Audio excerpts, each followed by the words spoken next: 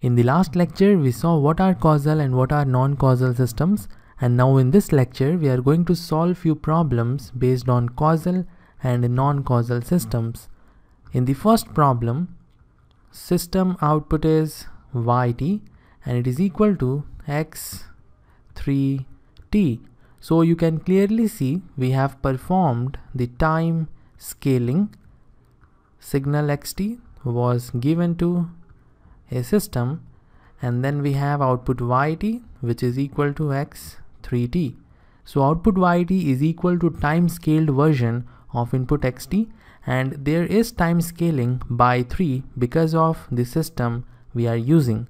Now we need to find out what is the type of this system, whether it is causal or non-causal. And to do this, we will first take t equal to 0.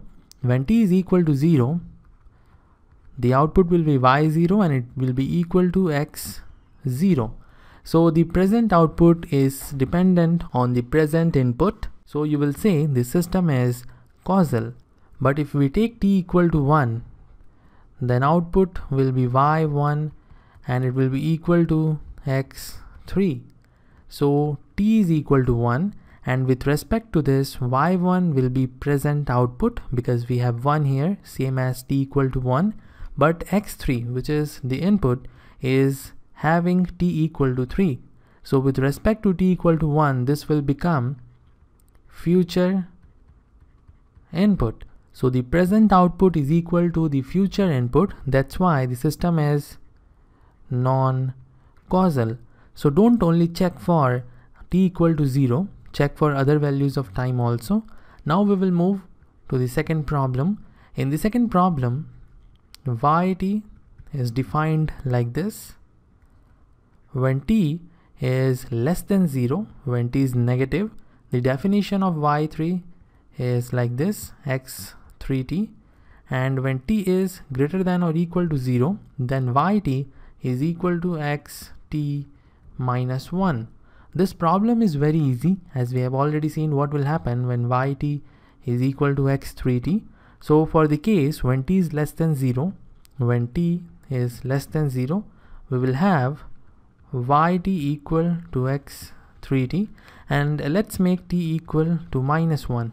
This is less than 0, so we will have y minus 1 equal to x minus 3. So the present output is depending on the past input. With respect to t equal to minus 1, minus 3 is the past or previous time, therefore this is past input. So this time the system is causal, and if you take any value of t less than 0, you will find the relationship which will indicate that the system is causal. So for the first case, the system is causal, but we have to check for the other case also because this is the complete definition of the system. And for the other case, when t is greater than or equal to 0, let's take t equal to 0 first. Yt is equal to xt minus 1. So we will have y0 equal to x minus 1. So this time also the present output is dependent on the past input. So the relationship is indicating that the system is causal. Now we will check when t is equal to 1. This time we will have y1 equal to x0. So again the input is past as compared to the output. y1 is the present output, and with respect to this, x0 is the past input. So again the system is causal. So in all the cases we have seen that the system is causal in nature, therefore the answer is causal. So we have done everything similar to the first problem. We have substituted different values of time to find out if the system is causal or non-causal, but in this case we got system as non-causal. For the same relationship we got non-causal, and here when t is less than 0, the relationship is same but the system is causal. This is because t is always going to be negative. In this scenario also, when you take t equal to minus 1, for example, let's take t equal to minus 1, you will have y minus 1 equal to x minus 3. So from here you can see the present output is depending on the past input. So from here you will see the relationship is causal, right? From here also we got the relationship as causal because the output was dependent on the present input.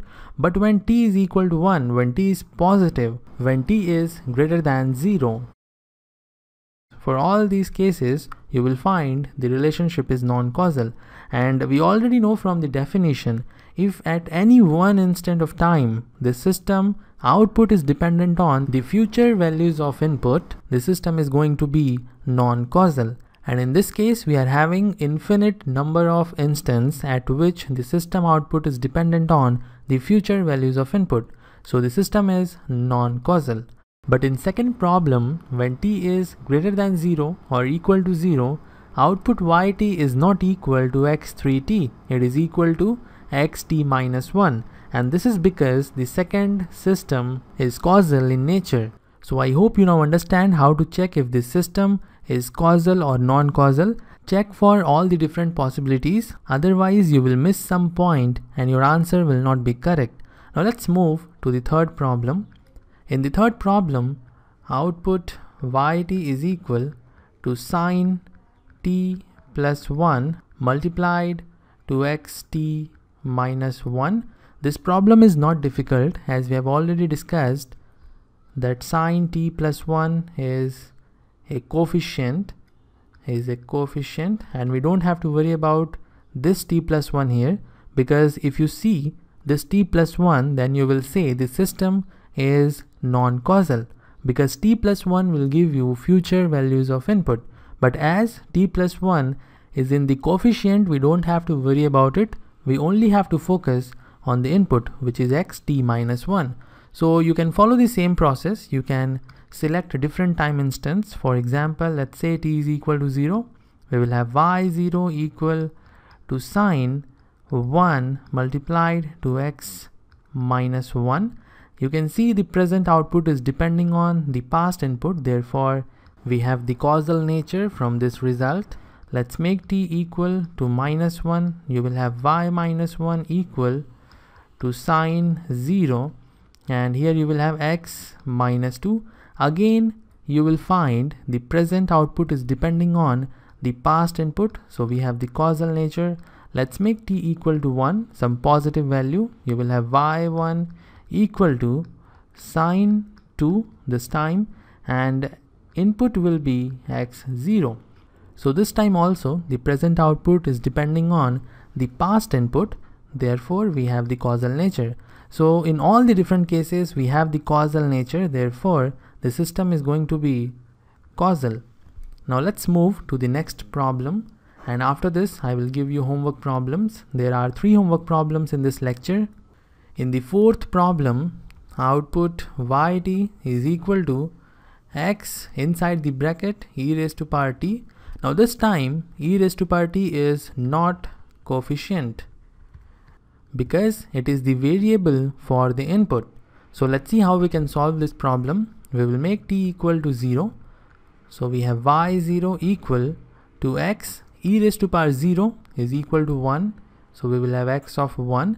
And for the first time instant t equal to 0, which we have taken, you can see the present output is depending on the future input. This is future input. So there is no need to check for other instance of time, as we have got one instant of time at which the present output is depending on the future input. So you can directly write down the answer as non-causal. Now let's move to the homework problems. There are 3 homework problems. In the first homework problem, output yt is equal to x sine t. In the second homework problem, output yt is equal to x t by 4. And in the last homework problem, the third one, output yt is equal to e raised to power 2t xt minus 1. So these are the 3 homework problems, and you need to find out if the systems are causal or non-causal. And once you have your answer, post it in comment section. I will end this lecture here. See you in the next one.